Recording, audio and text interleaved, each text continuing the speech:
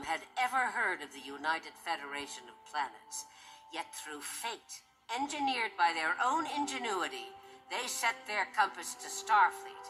And without their intervention, I cannot say with certainty if all of us would be sitting here right now. Go get him, Janeway. The Protostar. All right.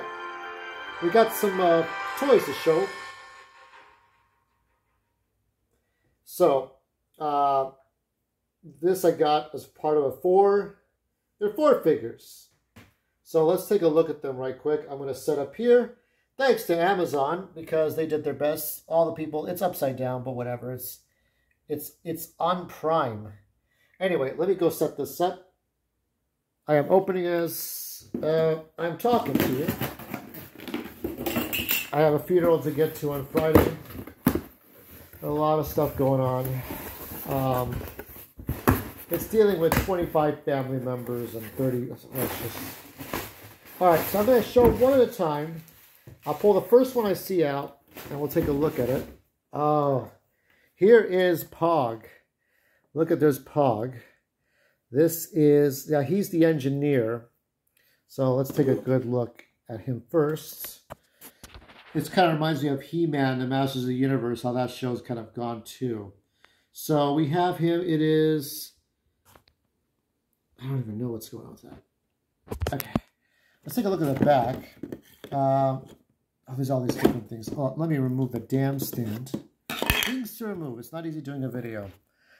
6 very different intergalactic kids team up after escaping captivity and launching themselves into space aboard the USS Protostar with the help of a hologram mentor. They warp across the Milky Way in search of Starfleet answers and a better future among the stars. And we only see 5 of the 6.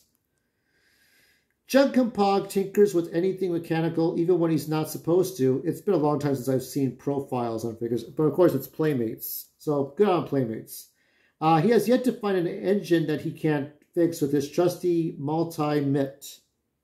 Like any Tellarite, he is quick. He loves to argue, but he is great at getting the crew out of jams. This one's for parents only. Oh, I can't wait to see what that's about. Maybe I'll do it separately, but that's this one here. So we'll look at the character descriptions of each one.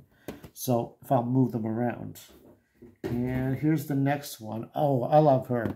She's great. Here is when you want to do something your way, the way it needs to be done. This is Gwendolyn. I'll just call her Gwyn because I can't remember her name very well.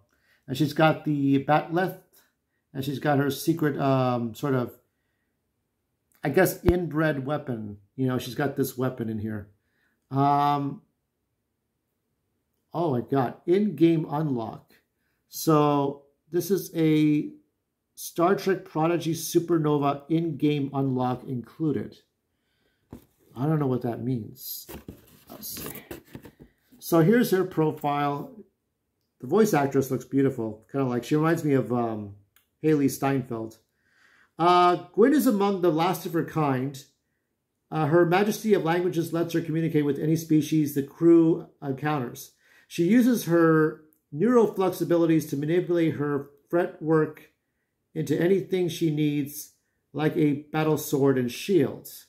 So she's like the second in command, I think. I think Dal is the first.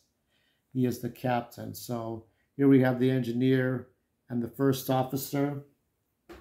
And we get to this one. Here I like this character. This is meant to be they, them kind of character, asexual. This is Zero, who is a Medusan from the original series. And let's see what Zero's is. Zero is a bodiless, genderless, energy-based life form whose true appearance can drive anyone insane. To protect everyone, Zero wants a containment suit made from...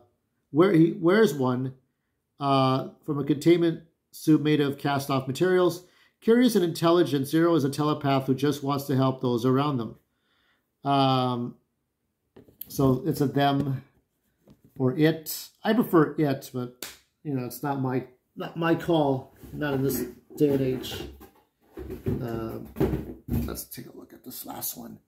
So here we have Dahl, and Dahl has Dahl, Rael, and Murph. I guess after the Interstellar Murph. So here we have Dahl here, and he is the captain. Medusa probably is the does the helmsman. So there's two different figures. An orphan with mysterious origins, Dahl is searching for a place to belong. He's only in charge of the USS Protostar because he says so. But with his can-do attitude, he's a good fit for the captain's chair. Dahl believes the impossible is possible. Murph is that little... I think the voice actor is the same one, D. Bailey Baker for the Clone Wars. Murph's an indestructible gelatinous blob of mischief or of unknown age and origin. Not even the Protostar's universal translator can make Murph understandable to the crew. Murph will eat anything, even torpedoes. But he's like a pet. You know, it's like a pet. So I don't know what...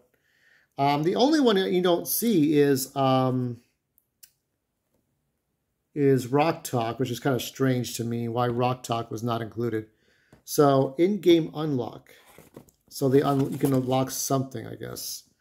So these are the ones I got. All four, because there's no fifth one. It's kind of sad. There's no Protostar ship. I don't think a physical Protostar exists. It kind of looks like the Voyager, but more accentuated, you know, more emphasized. So here we are. These are the four figures. Yeah. I would say that, you know, this has to be the worst cancellation ever. But I wanted to do better. Even if we just get the first 2 seasons, that's all that matters. So, and maybe there'll be a movie. We haven't seen a movie in 7 years.